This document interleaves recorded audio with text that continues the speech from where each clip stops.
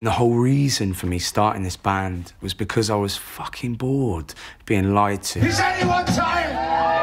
Is anyone fucking tired? After all these years in rock and roll, all we needed was brutal honesty from an angry-looking man in Bristol. Goes and it goes and it goes, goes and it goes and it goes, goes and it goes and it goes, goes and it goes and it goes. People need inclusivity and they need community and they need a feeling of acceptance through imperfection. That's the whole point of what we're saying.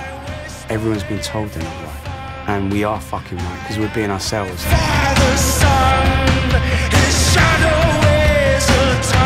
There was the danger that it would be misinterpreted as just really angry music and that the layers in between were going to get missed.